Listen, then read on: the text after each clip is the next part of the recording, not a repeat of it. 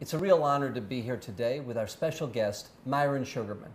Myron Sugarman is joining us from a book tour of his critically acclaimed work, From Meyer to Myron, the Chronicles of the Last Jewish Gangster, a work that really tells the story of the role of the Jewish mafia in the impact they had not only on American and world Jewry, but on society at large.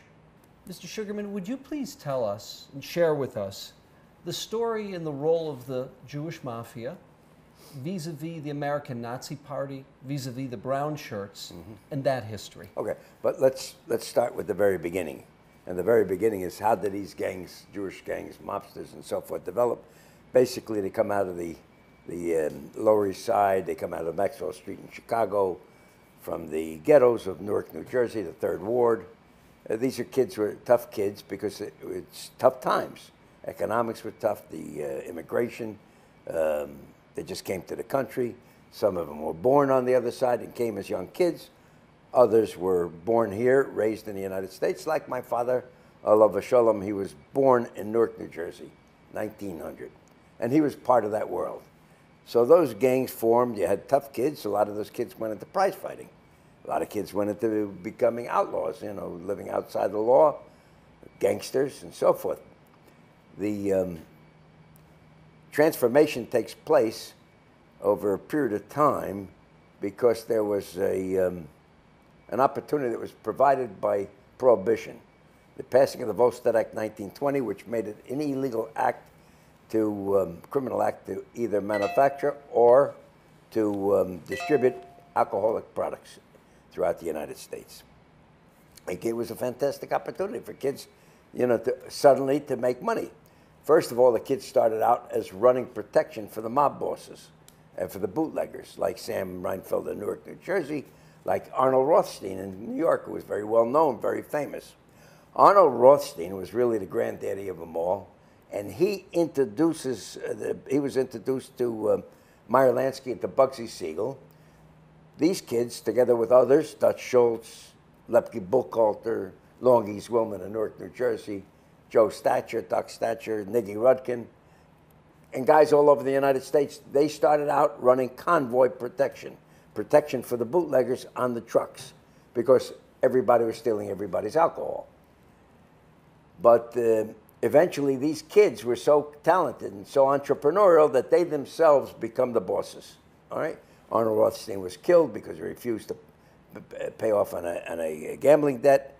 The other guy was Sam Reinfeld, was superseded by Longies Willman in Newark, New Jersey, Doc Stacher, and they become the bosses. And one of the most famous of all of our gangsters, of our mob guys, is named by the name of Abner Longies Willman from Newark, New Jersey. People outside of New Jersey never heard of him, and yet he was on the same level with Meyer Lansky. Meyer Lansky was given always top honors because his name was always the one connected and associated as the leadership of the Jewish mob. But actually, he shared that leadership with Abner Longies Willman, with Joe Doc Stacher, Benny Siegel, Bugsy Siegel, and others. But essentially, Meyer was considered the boss. Now, in the 30s, and I always tell the story, that there is a certain connection between a Jewish patriot that was born and raised in Palestine, pre-state Israel, and a Jewish gangster that was born and raised here in the United States. Their personalities were very much alike, meaning that when a push came to shove, it was a question of Jewish patriotism. 1932, in 1929, of course, we all know, that was the Great Depression, and then not the Depression, it was the crash, the stock market crash, and then 1932 was the Great Depression. 1933 was it was either 32 or 33, the end of the Volstead Act, all right? Now, with the collapse of the economy, we had a rise of anti-Semitism, not just in Europe, but it was imported to the United States by the name of Fritz Kuhn, who was the head of the brown shirts, the Nazi Bund Party, the American Nazi Party. You had the silver shirts throughout the entire United States of America, and other groups of anti-Semites. And it was a terrible time. Now, in Newark, New Jersey, it was one of the beginning of the battlegrounds of the Jews with the Nazis, with the American Nazi Party. And we had a large German population, going all the way back to the time of the middle 1800s.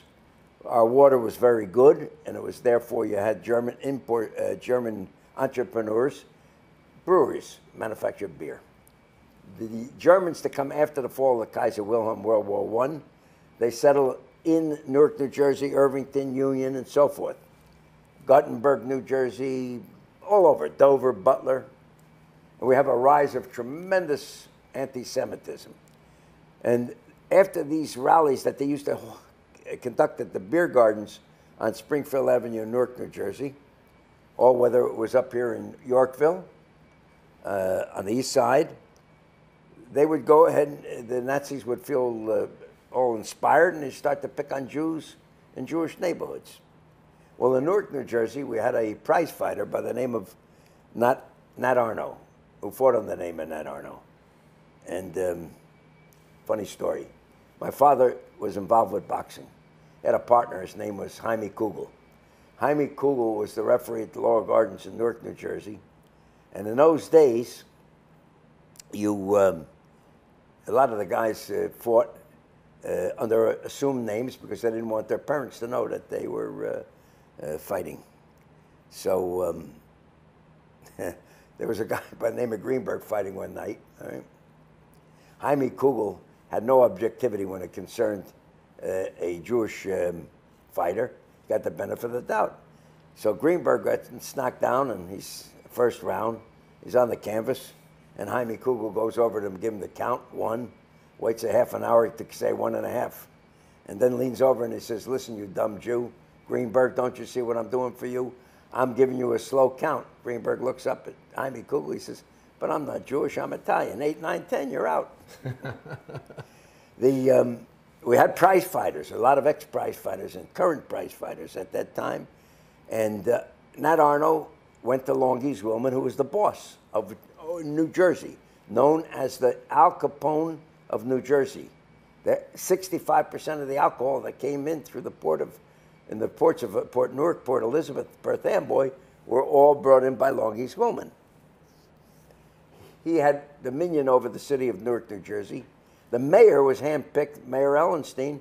He was a Jew that was picked by Meyer, by Dr. Stacher. I'm sorry, by Longie's Wilman.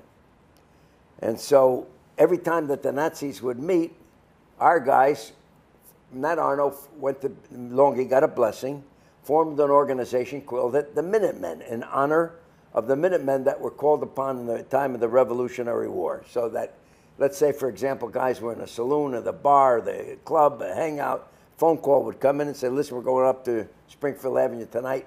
We're going to Schwab Hall, we're going to beat up the Nazis." And guys would jump in cars, and cars would go up there. And sure enough, what they would do is they took stink bombs and threw it into the place, stink out the people as they came running out. They would beat the crap out of them with monkey wrenches, baseball bats, brass knuckles, whatever they could hit them with. And this war went on for many, many years. In fact, it's documented in an excellent book called The Nazis in Newark, written by a very good friend of mine, Warren Grover. This was a complete, this was not only in Newark, it was in New York, as I mentioned, in Minneapolis. You had wise guys, Jewish gangsters up there that took on the Silver Shirts. A fellow by the name of Dudley was the head of the Silver Shirts, and originally born out of Asheville, North Carolina, if I'm not mistaken. And he formed this organization called the Silver Shirts. The Nazis called the Brown Shirts. And they fought in Chicago. They had a lot of Jews that were gangsters, all right? Lenny Patrick and Barney Ross, the very famous prize fighter, and another fellow by the name of Jacob Rubenstein. And every time I mention Jacob Rubenstein, I'll ask my audience, "Do you people know who I'm talking about?" I said, "No, we never heard of him." I said, "How about the name Jack Ruby?" All right? Jack Ruby was a Jewish patriot. By the way, getting back to Meyer Lansky, he was the one that led the group that beat up the Nazis in Yorkville. And he was partners with Lucky Luciano, the very famous head of the Italian mob. Now, to show you how patriotic our guys were, they never took any money for any of this. Lucky Luciano went to Meyer Lansky and said to Meyer Lansky, Meyer, if you need help from our boys to beat up the Nazis, count on us. And Meyer Lansky's response was, Lucky, Charlie, thank you very much, but this is a Jewish problem, and we Jews will resolve it by ourselves. And everybody that fought to beat up Nazis were Jewish. In Newark, a few Italian kids wanted to just get in on the fun, on the action, so they joined up. So that was the story as far as and it also happened in Los Angeles and happened in London.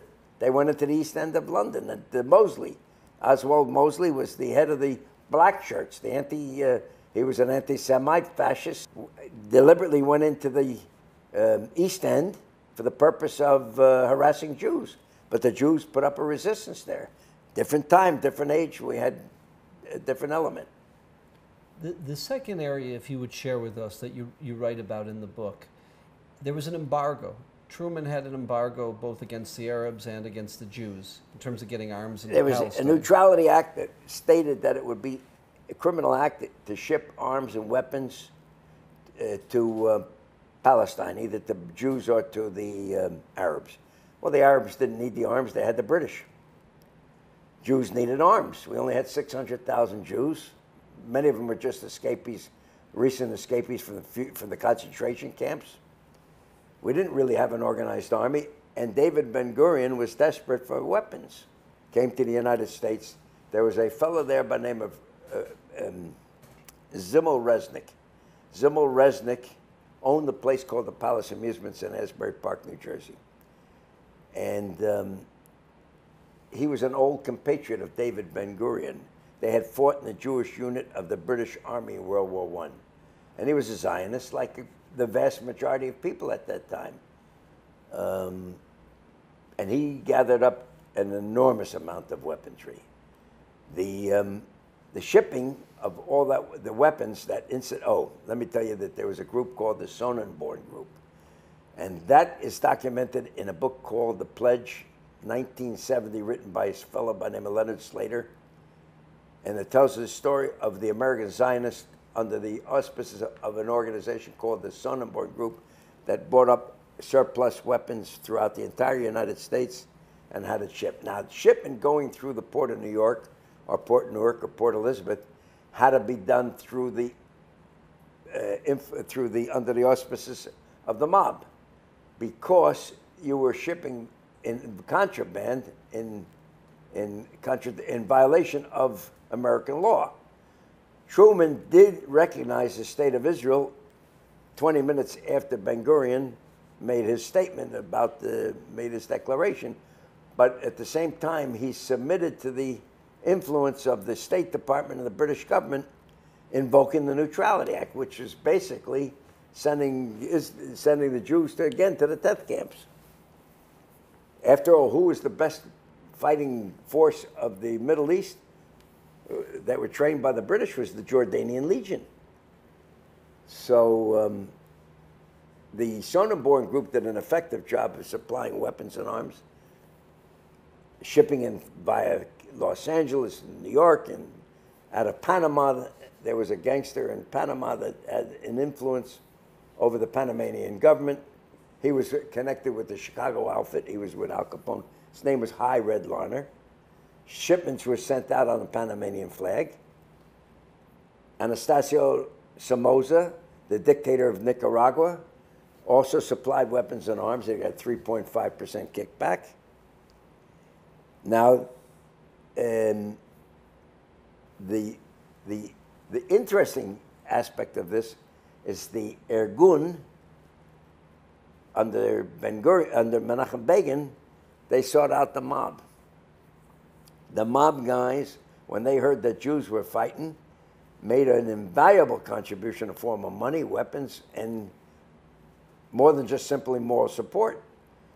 There was a rally held at a place called Slappy Maxie's Comedy Club on Wilshire Boulevard in Los Angeles. And they raised $220,000. And that money was used to stock a ship called the Atalena. It was shipped out of Marseille. And that was an Irgun shipment. Now, the Atalena was named in honor of it was the nom de plume of Jabotinsky, and the ship reached Vitkin Beach. There was a major confrontation between Ben Gurion and Menachem Begin. Begin was on the ship at that time. Menachem Begin was known not to have personal feelings against Ben Gurion, although it was always said that Ben Gurion held Menachem Begin in great contempt. Their ideologies were completely opposed to one another. And so Begin was on that ship that night, and as they were unloading the arms, making a determination where that was going to be designated to, I don't know what happened, because I spoke to people, but there was a breakdown in communication. There was an Irgun ship that was supplied by the mob, and they say that it was Itzhak Rabin that fired a rocket or a missile onto the ship. It blew up the ship with all the arms. They were able to, 19 Jewish boys were dead that night, killed in it. Now, Begin was able to reach shore. The boys saved him, got on secret radio that night, and stated that very clearly that Jews do not kill Jews, there'll be no revenge, and single-handed saved the country from a civil war. The arms that were being shipped to the Irgun, to other groups, so the Jewish mafia used their connections with the Italian mafia who controlled the ports? Is that how it was done? Yeah, the Zionists went to Meyer and to Longye's Woolman, and so we need the help of your guys at the longshoremen. And this all it goes back in time when the SS Normandy, a French luxury ship, was commissioned by the United States 2 months after war was declared. It was shipped and sunk. And Meyer Lansky was asked by the Department of Navy Intelligence if he would cooperate with the American government to use his influence on the piers to tell the longshoremen to be patriots and to be aware of sabotage and espionage, since the Normandy was mysteriously sunk in the port of New York. There were two bosses. One was Eddie McGrath over the Irish, and Soxlands over the Italians. Now, the Department of Navy was concerned at that point whether the Irish would be anti-British and whether the Italians would be pro-Mussolini. So they needed the help of the mob who controlled the piers, all right? That was controlled by Lucky Luciano. So Meyer Lansky made a deal with the government at that time through his lawyer, Moses Polikoff, to have Lucky Luciano brought from Denimore Prison down to Great Meadows Prison in New York. And ultimately, Thomas Dewey, who was the prosecutor, eventually became governor and tried to become president, ran against Truman. It turned out that he gave Lucky Luciano a governor's pardon, all right? Because the mob told Dewey that they would support him in his efforts to become governor of the state of New York. Lucky Luciano received a governor's pardon, and on the condition he would not remain in the United States, they exiled him to Sicily. But before he's exiled to Sicily, he uses his influence in the ports. No, his influence in the port was, on the question of sabotage and espionage during World War II. 1946, he goes back to Sicily. The influence comes by the people that remain after him, Albert Anastasia and Frank Costello. They have the control now. And Meyer Lansky and Longye's Woolman were work with Costello and Anastasia. They were in the same. They were in the same. They were the same boat. So again, the orders went down to the longshoremen. Ammunition, dynamite will be declared as fertilizer. Weaponry, we don't ask questions. Just ship. All right. just ship that stuff. Forget the manifest. And it was well known that tons of stuff got shipped out of the port of New York that went to Palestine at that time. I want to speak a little bit about Meyer Lansky, his situation with Israel. Okay, so Meyer Lansky, I met him the one time in my life. I spent Shabbat with him in it was Shabbat lunch, and it lasted quite a few hours. My father's original partner was Joseph Doc Stacher, who was partners with Longies Woolman. They were on an equal level. Longies Woolman, however, was some kind of a special individual, tall. The name Longer came from the Yiddish word Longer, meaning the tall one. He was a good-looking guy, debonair, self-educated, financed Hollywood, had a love affair with the very famous actress at the time, Jean Harlow. He was well known in his time.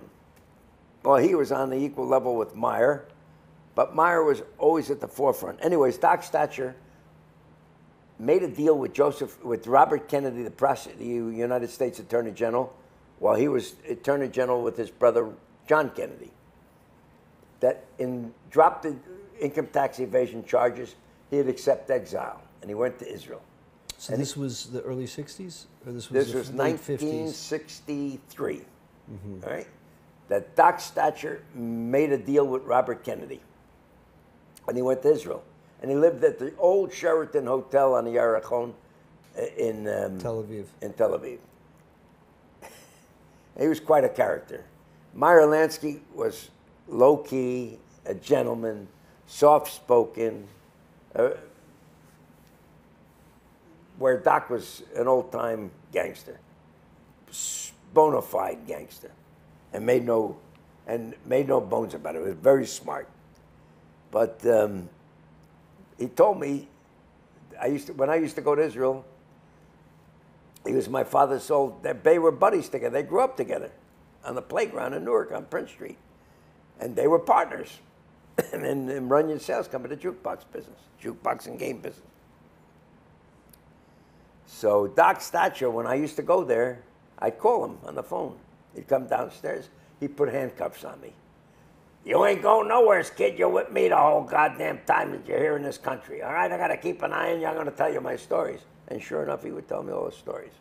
One Shabbos, he says to me, you'll be here for Shabbos lunch. You understand what I'm talking about? Doc. I said, what did you do? Get a sudden renaissance of religiosity? We're going to meet in Shabbos? Don't be a goddamn wise kid. I'll give you a slap. All right, sure enough. He showed up, and I show up for lunch, and a bunch of people, and he was he was and all of a sudden we're sitting talking. Who walks in? Meyer Lansky. There was a empty seat next to mine, and he spent the whole afternoon telling me stories about himself. He had just left the United States because he knew of a pending indictment that was told to him that was coming down on him. So he ran, and it was July 1970, and this was September 1970. Yeah. So we spent the day conversing, and at the end of the day, by the way, there was tables all around, and he was observing religious families singing Shabbos Semiras. And he says, you know, look how nice that is, huh? I regret I don't have that in my life. All right? At the end of the day, I'm curious as to the reason why I'm invited. I'm a kid. I was 1970. Oh my God, I'm 32 years old. And these were the what do you call them? The legends.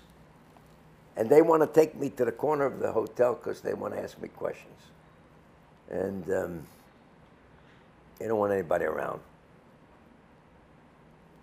And sure enough, the questions pertain to my father's partner, Jerry Cattina, who was the boss of the Genovese crime family, Italian. A very good guy. And they wanted to know about his legal status because they had heard that they knew that he was incarcerated for refusal to testify at the grand jury after being granted immunity.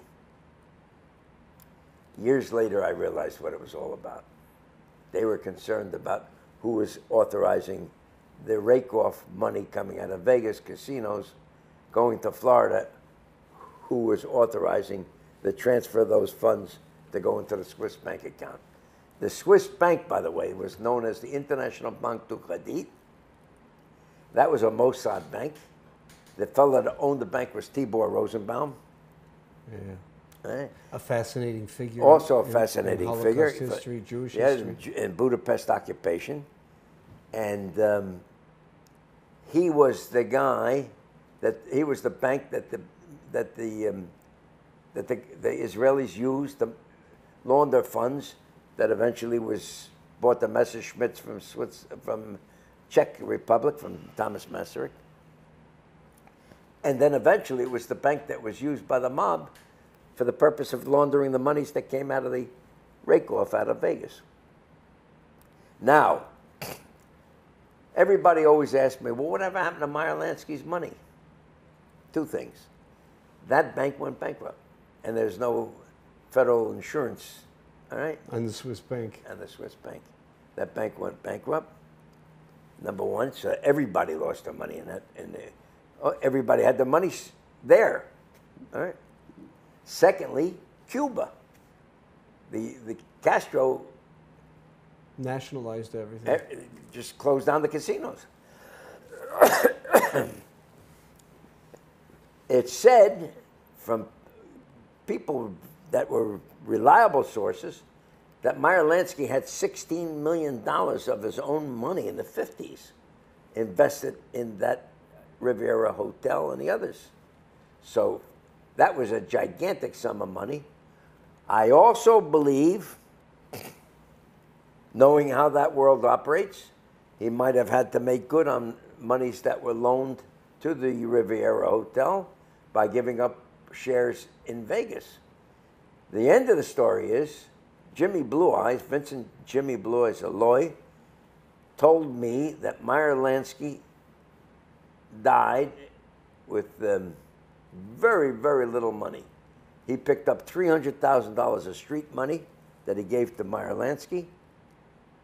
Some say that his brother Jake ended up with some of the money. Nobody ever knows. Nobody ever knew. But I gave you a pretty good indication that that bank went bankrupt.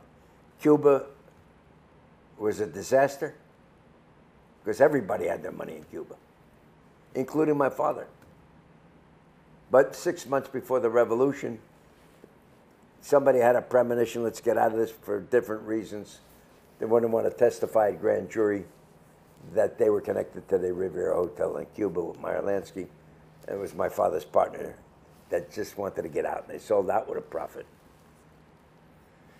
Could you share with us, and I'm going to make a statement that I don't know if is accurate or not. One of the ways that Lucky Luciano became the head of the crime family is he was the first generation that was willing to work with Jews and with Irish, not to have a strictly Sicilian or a strictly Italian. The original bosses were xenophobic. They'd have nothing to do with any other ethnic group. They didn't even like doing business with the Calabrese and Neapolitans and so forth. They wanted to do business with Sicilians, and the more close they were from the same village, they were more comfortable. All right? They were born in Italy, raised with old school mentality. They were called the old mustache beats.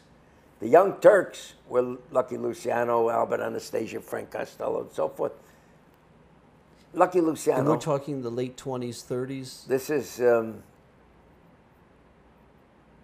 probably around the 20s, and sometime in the 20s. Because you have to understand, these were still kids at that time. They were in the middle 20s. Probably in the later part of the 20s, because the syndicate meets in Atlantic City in 1931, the new mob. But it could probably be late 20s, early 30s maybe.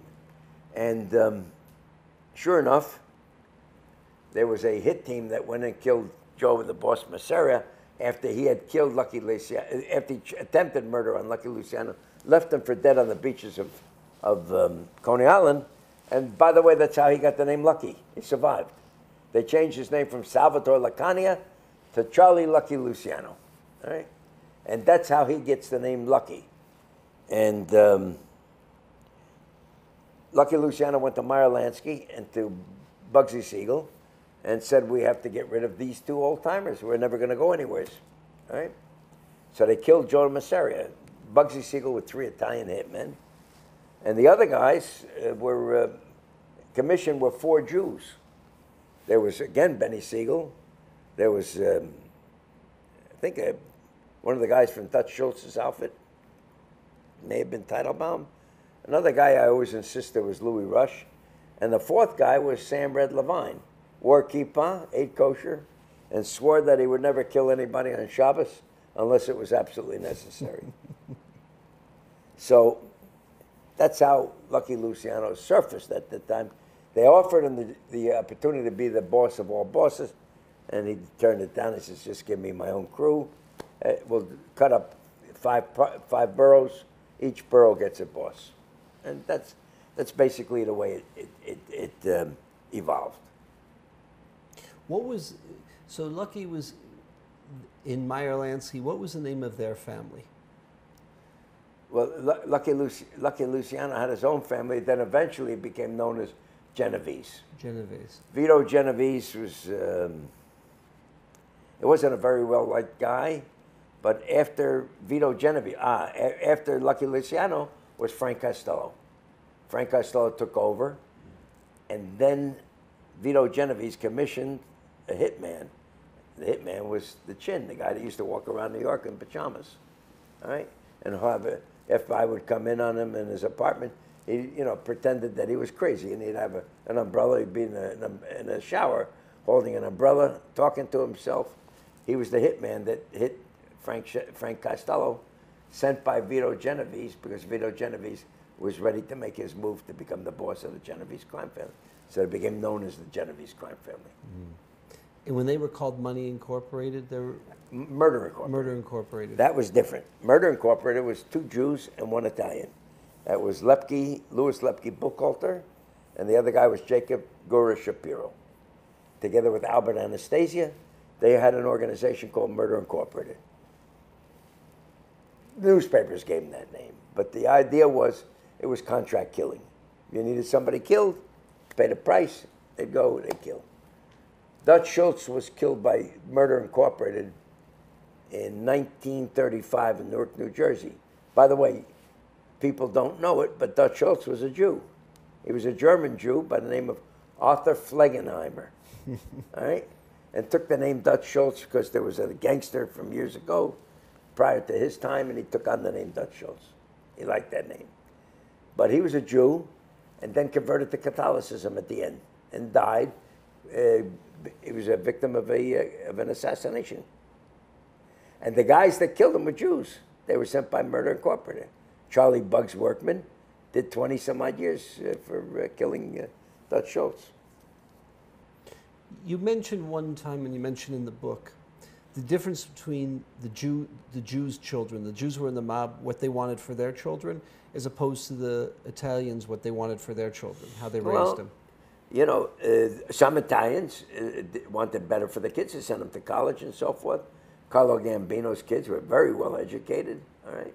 A lot of guys were very well educated, but a lot of them, they were brought in, into that world, into that life, like it was some kind of a great honor to be a member of it. In fact, I know guys that the mothers were Italian, and I know one guy in particular, his father was Jewish. They switched it around. They gave him his mother's Italian name so that he could become a member of the mafia. All right.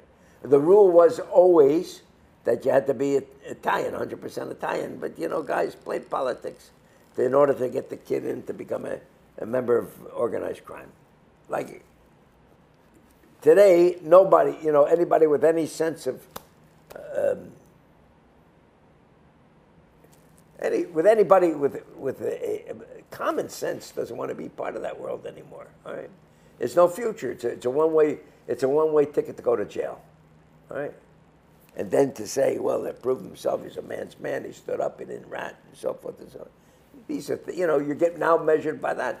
But in the meantime, 20 years later, your wife, your kids, they didn't see you, and so forth and so forth. But also at the same time, this is easy pickings. For the American government, the Italians are like sitting ducks. You can take them easily down. They go 1, 2, 3. It's the way it is today. And there's a certain attraction. Oh, we took down the mafia with this and that. So that's how Giuliani made a name for himself. Giuliani made a... He never went after the Colombian drug cartels. He went after the Italian mafia. It was easy for him. It was easy for him. The cartels... but the mob was right there, all right? He found it very convenient. Dewey, same thing. Dewey took down the mob. That's how he made the name to, become ultimately a candidate for governor of the state of New York. He took down Abe Kid Rellis. He took down Lucky Luciano. He took down Lefty Buchalter, Dutch Schultz. All those guys he took down, all right? He put tremendous pressure on Dutch Schultz. In fact, it was Dutch Schultz together with Jacob Gura Shapiro that wanted to assassinate Thomas Dewey. And that's one of the reasons alleged that they killed Dutch Schultz, because he wanted to kill Dewey. All right? He obsessed with it. That's number one. Number two, he was in Newark, New Jersey during that period that he came from New York over here. He stayed at the Robert Treat, I think it was the Robert Treat Hotel. He stayed in Newark. I used to go to the Blue Mirror nightclub on Clinton Avenue. And the Blue Mirror, the place still exists. The neighborhood's radically changed. But you can see the relic of what once was the Blue Mirror. And that was a hangout. And Putty one time, the guy that was my wooden head, he got drunk one night. And he goes into the Blue Mirror. His wife, as a matter of fact, was an Italian girl. She was the torch singer in that place. But anyways, he's in that place. And he's got a gun on him that night. He was going to shoot somebody. Right? And it's wrapped up in a handkerchief, and he sees Dutch Schultz sitting there with his henchman. And in this drunken stupor, he says to him, you're a nobody in Newark, New Jersey. New Jersey belongs to Longy, and it belongs to Doc. Now, Dutch Schultz could have killed him right there and then, all right? But Putty was fearless. He was also crazy. Went home that night. In the morning, he's living with his mother. Phone rings. She picks up the phone. Wie willst du? Wer reden? I want to talk to your son. Put Max on the phone. Max, wake him up. Yeah. Putty, this is Abe Longy. So why don't you stop down to my place, 1464 North Broad Street, Hillside. I want to have a little chat with you. Hey, as soon as come on down. Sure, we'll wait. Comes down. He says, did you drink last night, Max? He says, yeah, I did have a drink or two. Really? Were you at the Blue Mirror? Yeah, I think I was at the Blue Mirror. Did you threaten somebody? Yeah, some guy, Dutch Schultz. Do you know who Dutch Schultz was? You're the luckiest Jew on the face of the earth. You should be dead today, all right? Now, why don't you stop your drinking, Max? Because one day you're going to end up dead. He got really a reprimand for that. But it was Longy's Willman that got the assignment from Lucky, kill Dutch Schultz. They had to kill Dutch Schultz. Their kids, for the most part. Here's the interesting thing. It was Jewish pride, all right? But it ended with Jewish pride. When they put that, the pride went, maybe they passed on the pride. So you see my kids are contemporary, my age. So yeah, they belong to membership to a Reformed temple. Because it's the last hanging on to anything Jewish. 70% of their kids are already intermarried, all right? So in reality, very few passed on the baton in terms of perpetuate the Jewish people. Because these kids, my contemporaries, a lot of their families, a lot of their kids, their children, grandchildren, intermarried are no longer Jewish. And that's one thing I could proudly say of everything is that I did pass on the baton. My father did give me enough pride And I think that something just inside of me said, you know, when my son Benny was born, your friend Rabbi Ben Sugarman was born 1970.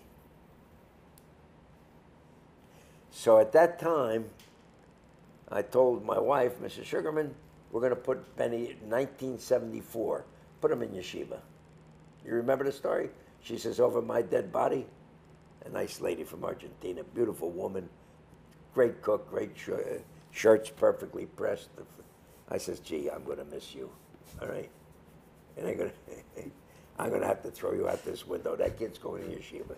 Anyways, today, you know the story better than anybody. After all, you were his rabbi when in the youth movement, so in the NCSY.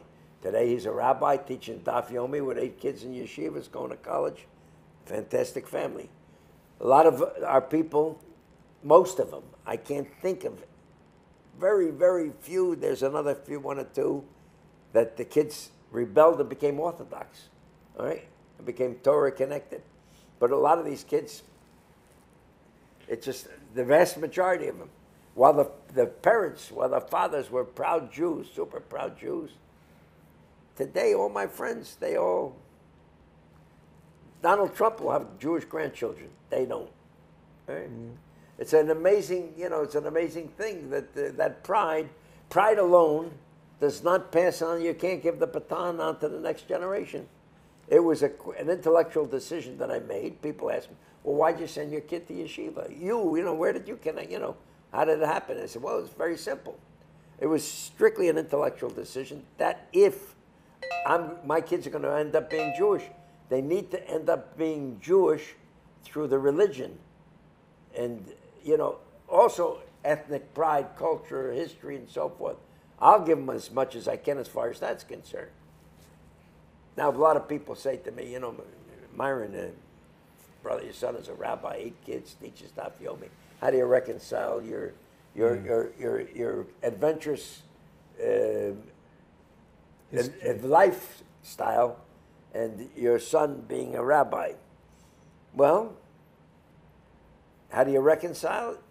So, Rabbi Zev Siegel, Allah Shalom, you remember Rabbi Stately, great rabbi. The day that I put Benny into the yeshiva, Rabbi Siegel said to me, oh, Mr. Sugarman, no, I know God. He knew my father. He knew my uncle. He was great. He knew everybody, all the Jews in Newark. And my uncle used to go to his shul certainly for Yurtzeit. And other times he'd go. They were a Newark family. That was my father's brother. And he said to me, how are you going to deal with the question when your son comes home and he wants to eat kosher food, and what are you going to do when Shabbos he wants to go to shul and all these other things? He said, wonderful what you're doing. So slowly but surely I started to self-educate and to raise up a level, at least to understand. There's one thing, I never felt comfortable being around Jews, Orthodox Jews, and not knowing what the hell's going on. I said to myself, I don't like that. So over the years, I self-educated. And for years and years, I've connected with the Orthodoxy. And my son and the kids and so forth and so forth. And do these kids like the idea that, they are the grandson of the Chronicles of the Last Jewish Gangster from Meyer to Meyer? Well, in a way, they're very happy with it because they have a most unique grandfather that others don't have. And they have good sense of humor about it. As a matter of fact, I said to the 2 older boys that eventually, very soon, I guess, they start with the dating process, huh? So we're talking with the older kids, Akiva and Zev, the one I call the poker face, and the other kid I call him Jackie Joe the Chinaman. All right? So I said, when you go on a date, how do you think you're going to be able? How are you going to start a conversation? It's very simple. I'm just going to hand the girl a book called The Chronicles of the Last Jewish Gangster and tell her to read it. And if she likes it, call me. We'll go out next time. He said, I'll cut right through everything. I said, terrific. He says, my family. Would you like to share with us some personal anecdotes? Funny stories. Some stories. Funny stories, okay. So there was a gangster, an old-time gangster, Milton Tootsie Roll Levy from Newark, New Jersey. And his health started to decline. This guy, he was a character. We went to Israel, 4 guys, a young gangster, my contemporary, Joey Sedano.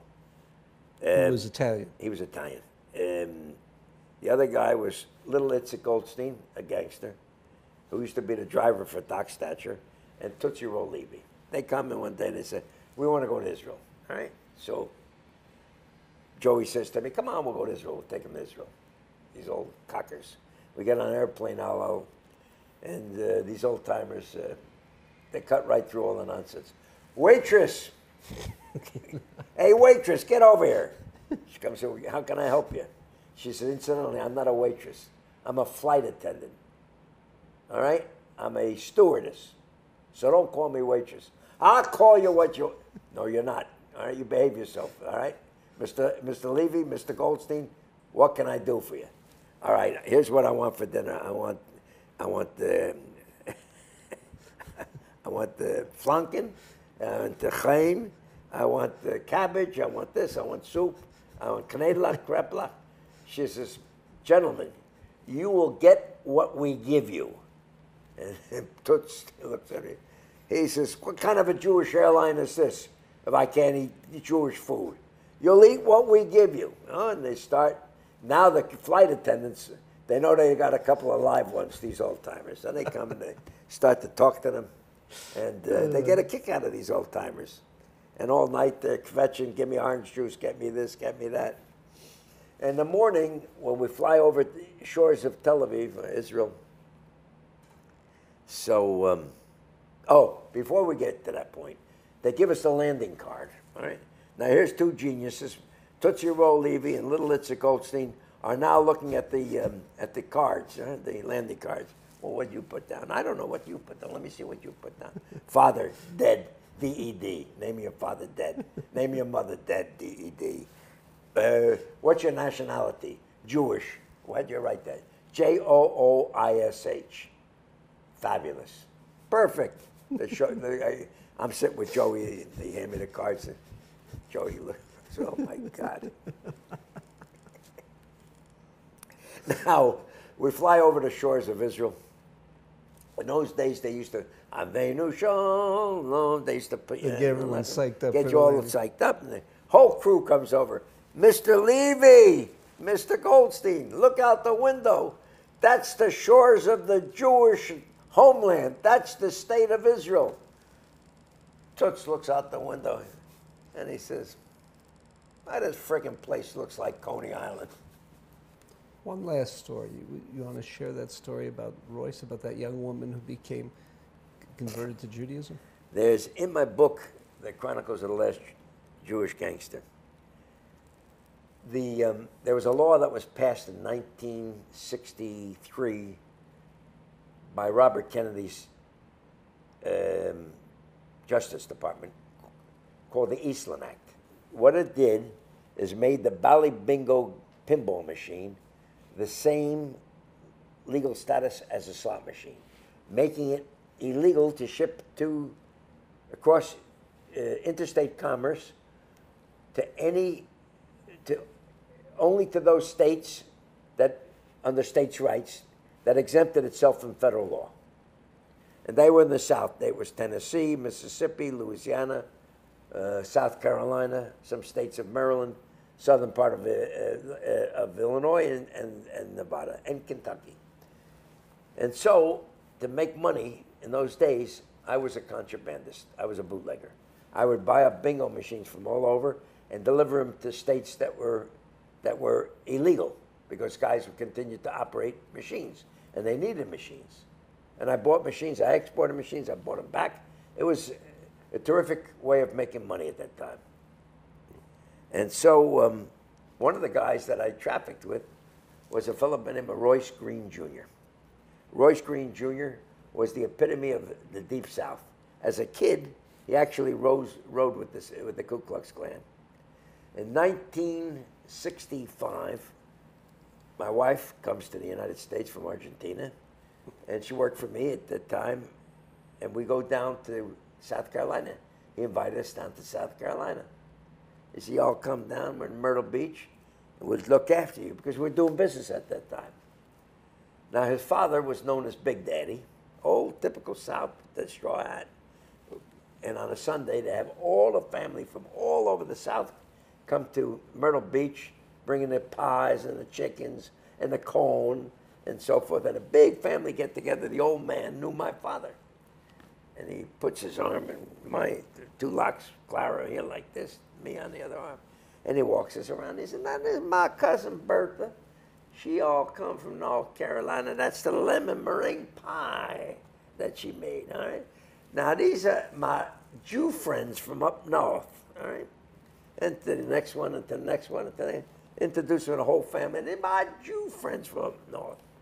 Now, Royce, the ladies' man, good-looking guy, and he had his Pelegish shot, concubines all over. This is the only guy that ate 4 Thanksgiving dinners at 4 different states and 4 Christmas dinners. His last child out of wedlock with this last concubine out of Tennessee. Now, when she was 17, 18 years, they came to New York. She went to go to Columbia University, and we went out for dinner that night. Royce with his mother of this young lady, and we go out for dinner, and sure enough, my son was there that night, so we eat kosher. He was with Rebecca. And the young lady asked a zillion questions about Yiddishkeit. To make a long story short, I went to jail at that time. She went to Columbia. But she sort of like was raised in our house before I went to jail. We used to take her to shul on Shabbos with us. And I get letters in jail, and I said, oh my God, this girl's converting. Sure enough, I come out of jail. I called her up, seen her. She said, she threw the light switch before she converted. Just, not to fully observe Shabbat. She converted, she goes to the mikveh. And, oh my God, 9 days later, she meets her bashert, a Chabad guy from Haifa, a Sephardi guy, wonderful guy, blah, blah, blah. I get a phone call. Mother, Miss Jan. Jan. Miss Jan, I do want to have a little talk with you. I said, okay, fine, Jan. Oh, here it comes. I'm going to get my ass chewed out. She says, Myron, Royce and I, we got locked up by the feds last night. I said, oh, God, thank God, that's all it was. Whew. She, I need your counsel and advice. And I gave her an hour and a half what to do, what not to do. Blah, blah, blah. Okay, thank you. I said, you call me anytime, I love you. She said, now, wait a minute, before you hang up that phone. She said, I got a bone to pick with you. What is it, sweetheart? You made my daughter into a Jew. I said, oh, slow down, sister. All right, the rodeo didn't start yet. Listen, how could I influence your daughter? Where was I the last 19 months of my life? Allenwood Federal Prison Camp, all right? Now, how the hell do you, accuse me? How can you accuse me? She says, well, I'm telling you right now, I'm holding you responsible. Hangs up the phone. Calls me back shortly afterwards. Hey, you son of a bitch, you get your ass over to Brooklyn. She got engaged. My daughter's engaged to one of them Chabad guys, all right? You break up that engagement, you hear me? Hank slams the phone. I call up the kid. I said, okay. Yeah, want to eat lunch? Oh, yeah, I heard all about you, Mr. Sugarman, blah, blah. Oh, wonderful. Okay, eat lunch. And I said, you want to break up the engagement? He says, what are you eating today? I said, okay, very good. That was what I was expecting. I go home, call up Jan. I said, Jan, I put a pistol to this kid's head, all right? I kicked him, I threatened him in his life and so forth. She said, what'd he say? He said, he's going to marry your daughter. She's useless. You're totally useless. She hangs up the phone. All right. Next time I get a phone call. Hey, Myron, Jan. Okay, Jan. There's a ticket waiting for you at John F. Kennedy Airport. You're going to Israel. Going to Israel? Yes. Your job is to keep an eye on that husband of mine. You hear me? You're babysitting. Now get your ass over to JFK and pick up the ticket and go to Israel. I go to Israel, sure enough. I wait for the flight coming in from Atlanta. Oh, works Royce. I said to myself, I got to detain him tonight. I call all the guys in the machine business, gambling machine business, all the Unterwelt, Olam Tachton, all the underworld guys. They all show up, and I tell them, listen, his daughter's getting married. He's a guest of honor tonight. And they're telling stories. The guy robbed my location, took my money. We had a fight. I hit him on the head with a baseball. Roy says to me, Myron, I like these Jews. These are good Jews. My kind of Jews. Sure enough, the next day we go up to Sfad. She's getting married in Sfad. All right. We're going up. We meet Miss Jan. We're driving up there. And Royce turns to me and says, Myron, my best poker machine customer from Mississippi is the Grand Wizard of the Ku Klux Klan. And he does his business in a most professional manner. Jan says to me, would you listen to this schmuck? We're on our way up to Sfad, Israel. His daughter's getting married to a Jew, all right? And he's telling you his best customer is the Grand Wizard of the Ku Klux Klan of Mississippi. What a moron. We finally get up there, Sfad. All right, now comes the wedding, all right? We go to the wedding. How she comes out with a sheet over her head, all right? Roy says to me, Myron, that's the same thing we used to do in the Ku Klux Klan. She gets married. We have the party, all right? Now there's a mechitza, all right? And Miss Jan saying to me, Myron, she says, do me a favor, get over here for a minute. She says, Royce is on top of the shoulders of those young fellas that are dancing. And he's got a yellow flag on his head. What does that say, that Jew talk up there? It says, we want Mashiach now. She says, the Grand Wizard of the Ku Klux Klan of Mississippi is my best customer, and he does business in the most professional manner. And here he is, the schmuck waving a yellow flag, saying, we want Mashiach now. All right. Now, we go for the B'Sheva B'Racha. All right, we go to all the houses and so forth. Last night. And he says, Myron, we're going to the airport. We're going back home. He said, would you tell that young man that married my daughter, I do want to have a few kind words with him. All right? Ellie, your father-in-law would like to, I think, give you a blessing before he leaves. Oh, wonderful. Goes over. And I said, Royce, speak slow because his English isn't too good. He says, young man, I do want to tell you this. If you so much hurt a hair on the head of my daughter, I swear on Jesus Christ and the Holy Bible, I'll break every bone in your body. All right? Do I make myself clear? We go ahead. He says, was that a blessing? I said, yeah, that's the way they bless everybody in South Carolina. That's a story. She's a Chabad girl with 4 kids living in Crown Heights, Brooklyn, and she is an angel. She is a real tzedekis. All right? Wow. Wonderful, wonderful story. Anything else you'd want to share about any interesting personalities? I think that basically we covered, you know, when I start my speech that I make, I always tell people it's like a coin. On one side of the coin is a patriot, other kind of side is a gangster. Flip it up, whatever way it's coming down. The patriot, if he was born in America, would have been a gangster. And the gangster, if he would have been born in Israel, was a patriot. There's a mentality, a dedication, a commitment.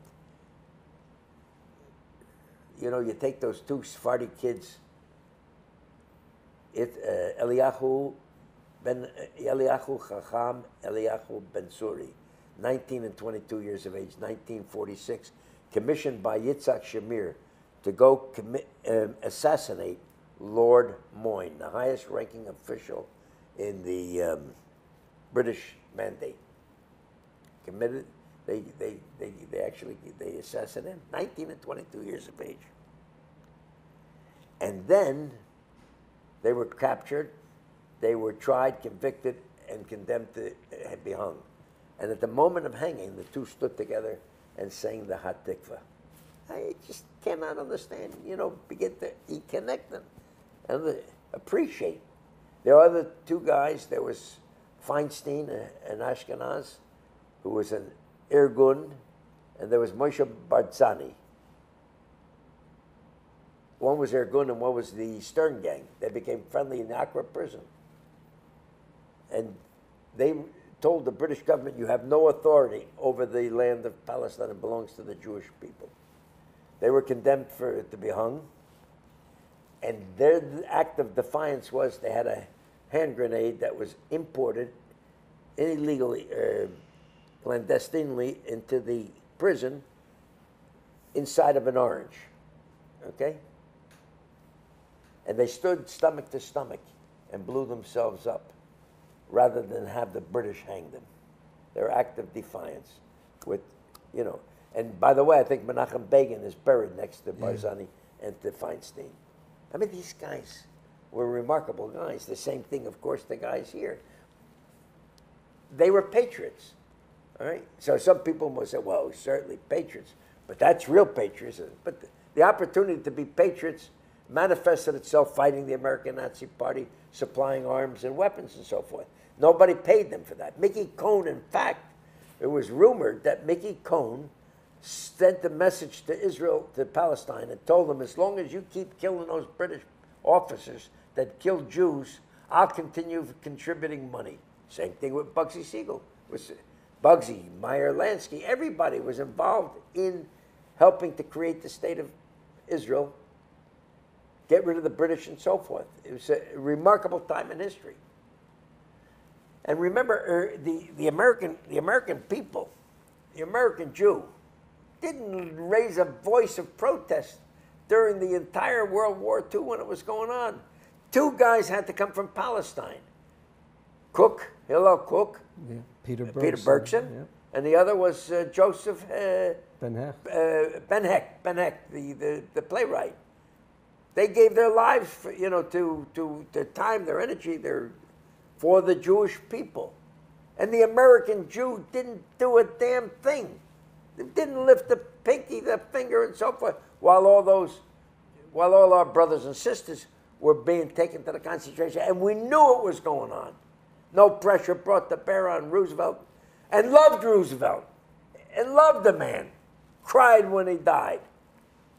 Our guys, they were not ideologically sophisticated to make the differentiation between left and right. They heard Jews were fighting, and that was it. There was a much better, however, closer connection between the Irgun and the gangsters. Because there was that similarity of mentality. I can go to you guys, I can trust you guys. Right? On the other hand, thank God there was a Sonnenborn group that had a remarkable job supplying the Haganah. So I hope that I was able in this interview to tell you give some greater insight into a most unique story that there's nobody left to tell that story. There are books. I recommend the book called The Nazis in Newark, written by Warren Grover. I recommend a book called The Pledge by Leonard Slater, which is the story of the Sonnenborn group. I recommend Hitler in Los Angeles, a book that just came out recently. And my book, The Chronicles of the Last Jewish Gangster, from Meyer to Myron. One thing I did want to say. I spoke this week at a small group, Middlesex County, New Jersey, Jewish Center. Old-timers, nice people. Next day I get a letter, thank you for being here. It was wonderful. One woman went home and wrote back to the lady that was responsible for running it. Mr. Sugarman, why does he consider himself the last Jewish gangster? And she said, would you please answer this lady's question so that I could get back to her? I said, first of all, it's a great question. I inherited the love of the adventure of the gambling industry from my father, from the machines. I was born into it. Secondly, I was born and raised into that world of Jewish pride. And that was essential to the character of a human being. You were judged by how good a Jew you were. All right? That was transmitted down to me. And I always felt I had an obligation, because that was what my father taught me, that Jews look out for Jews. And he would tell me bedtime stories that other kids would be talking about Jack and the Beanstalk. My father was telling me about the story of the Minutemen, the Jews that beat up there. He participated, Jew in one form or another, beating up the American Nazi Party in Newark, New Jersey. So I tell everybody like this.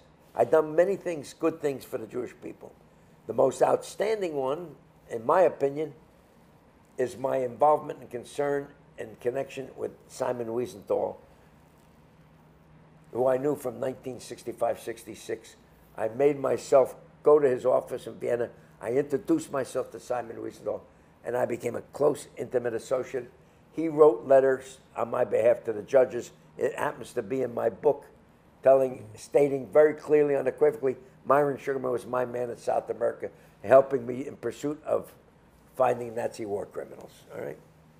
And in my response, I say, this is my greatest deed as far as I'm concerned. And that this was just essential to me. Also, I go on to say, there was a very famous photograph, terrible photograph, 1943, of a Jewish kid coming out of the Warsaw Ghetto in short pants at the German Nazi soldier with a rifle pointed at him. That's 1943. He was 5 years old. I was 5 years old. For circumstances of geography, I could have been that kid. He could have been me living in the United States. I took on that kid's persona, all right? And by my involvement with Simon Wiesenthal over the many years, the work that I did for the money that I raised for him, and a tremendous amount of effort, because he used to tell me that the way we get the Nazis is when two Nazis would fight with each other, they run to Wiesenthal to rally each other, and a few groschen in hand, he would buy that information. That's why he stayed in Vienna. He was a courageous hero. I wanted to say I couldn't fight the American Nazi Party in the 30s, but I could certainly be a contributor by my work for Simon Wiesenthal. All right? So that's the story. Do I justify? No, there was no justification needed. A great judge, Harold E. Green, 1987 Washington case, told the prosecutor, I don't know what Mr. Sugarman's doing here. What is the difference between what he does and what the Washington lottery does? He gambles, they gamble. What's the difference? Oh, she said, well, he's a member of organized crime. Well, you go ahead and prove it. He said, you go prove it. The crazy prosecutor said in a probation report, I was a close, intimate associate of Jimmy Blue Eyes Alloy. I never knew Jimmy in my life. It was years later that I met him, and I walked up to him and I said, hi, Jimmy. How you doing, pal? And he looked at me and said, what, are you drunk? I said, no, I'm not drunk. You're my pal. I said, what are you, pal? I never met you in my life. I never met you. And I told him the story. He said, government. I used to eat lunch with him all the time in the Hilton Hotel, and he would tell me these fantastic, stories about John Kennedy, about Jack Ruby, about this, about that, Santa Trafficante, Carlo Masello, Sam Mooney, Frank Sinatra, the whole story. How Joe Kennedy went to his son-in-law, Peter Lawford, who was part of the Rat Pack, and get in touch with Frank Sinatra, tell him to get his Goombas, help us get elected in Chicago, West Virginia, Cook County, so forth and so forth. Right? I mean, I had access to a lot of history from these old timers. And what do you do? What do you do? What is our world all about but to get together and to tell stories? Right? So that was many stories to be told, but I think that we had a pretty good session today, huh? I have to thank you on behalf of all of us for education and enlightening us. Okay, thank you, Rabbi Steve Weil. It was my pleasure.